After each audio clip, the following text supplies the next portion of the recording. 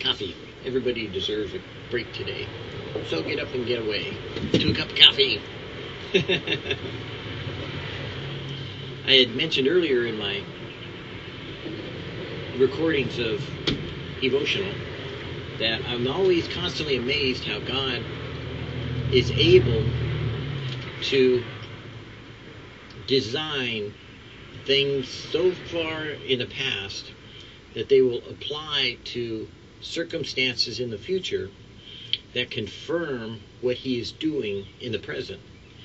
And one of those ways that I see him doing that was, of course, in Scripture, where prophetically he said things that were to be that came about, and they happened exactly as he stated, even to the very name of a king that brought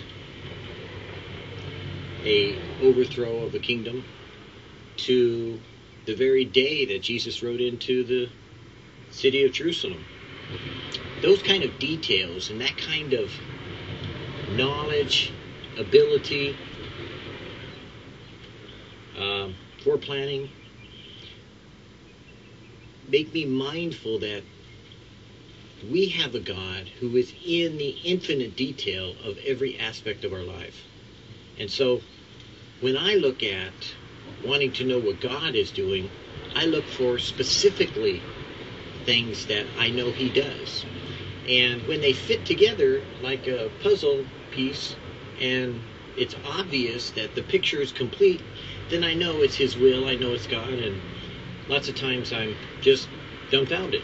So when he gave me these devotionals and I started reading them, it would be one thing if I had sat down and said, oh, I think I'll get a collection of books that, maybe 7 or 8 of them that they'll all, fit together in a perfect puzzle, and that every day they'll just seem to have a certain theme, and that they'll be coordinated even though they're written over centuries apart, written by different men and women, written completely isolated from each other, and even in different faiths. I mean, they're all Christian, but written from different denominations and even countries.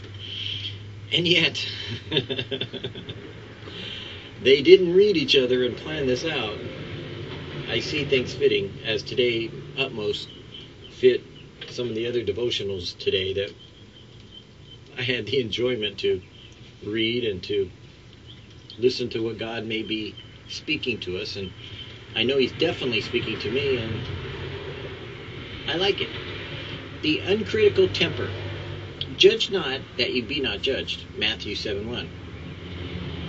Yeah, I've never been able to figure out how people can get away with judging, because every time I study the Bible, or I studied Matthew, or I studied anything, I keep getting judged on. I don't know about everybody else, but anyways, let's see what God may speak through Oswald Chambers.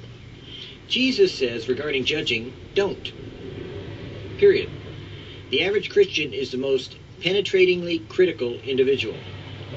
Criticism is a part of the ordinary faculty of man, but in the spiritual domain, nothing is accomplished by criticism. The effect of criticism is a dividing up of the powers of the one criticized. The Holy Ghost is the only one in the true position to criticize. He alone is able to show what is wrong without hurting and wounding.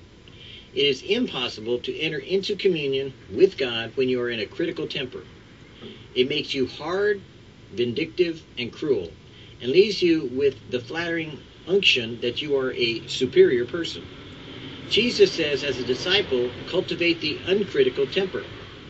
It is not done once and for all. Beware of anything that puts you in a superior person's place. There is no getting away from the penetration of Jesus. If I see the mote in your eye, it means I have a beam in my own. Every wrong thing I see in you, God locates in me. Every time I judge, I condemn myself. See Romans 2:17-20. 2:17 through 20. Stop having a measuring rod for other people. There is always one fact more in every case about which we know nothing at all. The first thing God does is to give us a spiritual spring cleaning. There There is no possibility of pride left in a man after that. I have never met the man I could despair of after discerning what lies in me apart from the grace of God. You see, and that's the reason why, all the excuses that are offered, all the phony, baloney details that people say in their own religion about why they can use judgment against each other, why they can discern, why they have some unction from God that they feel like they're superior, that they can make these distinctions between judgment, is false. Pure and simple. That's why. It's because you don't know the details. God does. When a person comes to me and says, God told me I can judge, I'm dumbfounded. But you know what?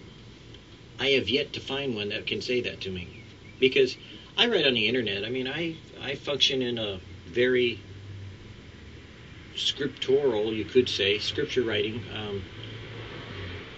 scribe writing, that I get a chance to share with people and to talk with them and to compare scriptures and to, decide or to, study the Bible. And I have yet to find a person who can come up to me and say, Jesus told me that it's okay for me to judge because I can go ahead and make that call because I have the gift of discernment and I have the gift of wisdom and I have the word of knowledge and God told me that I can judge. I ask them straight up, usually pretty bluntly. I said, so tell me, when Jesus said judge not, what's that mean? And they usually try to explain it. And I say, well, no, don't tell me what you think it means. Tell me what it says. What does it say? What literally does the scripture say? And it's funny because they'll say everything about what it says, but never what it says, because the literal word of God is the literal word of God. Jesus is speaking. He's trying to say something to a crowd. At the end of his speaking, he says, blessed are you if you do these sayings of mine. Guess what? If you don't do them, your house is like a house built on sand and it'll come crashing down. So if it was meant to be just a symbolic gesture, then he wouldn't have said, do these sayings of mine. It's pretty blunt. So judge not. Period. The classics all said, do not judge. Men of God always try to get away with having some type of power and authority to be able to exercise so they can use that to protect, they say, the flock, when in reality it's a lack of trust in the Lord. Because we've all seen divisions come. We see people divide themselves. We see people fall away. We see people do all kinds of things. So we think we can help God out when those divisions and those strife and those angsts that happen between people may be there for a purpose, for their growing up, for their maturing, for their naturalization of coming to the realization that in their flesh there dwells no good thing. So the bottom line is, if you're a born-again Christian, don't judge. Let's just get real.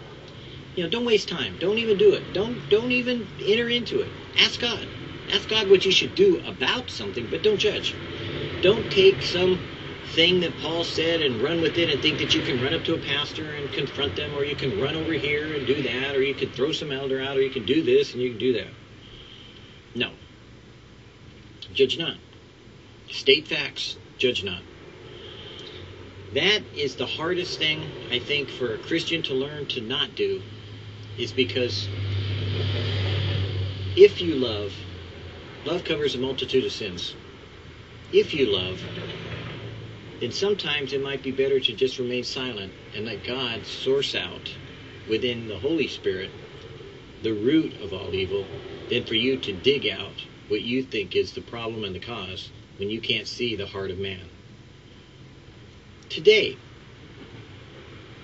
while it's still today, if you've judged, ask God to forgive you, not the person you judged, whether you were right or wrong.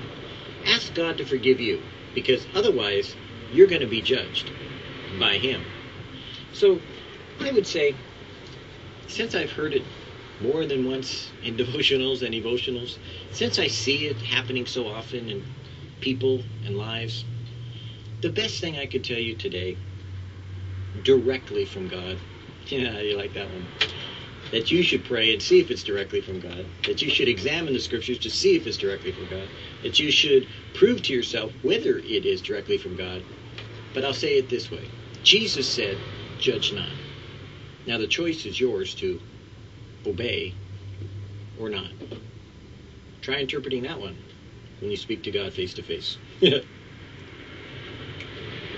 I know I can't, so I try not to judge.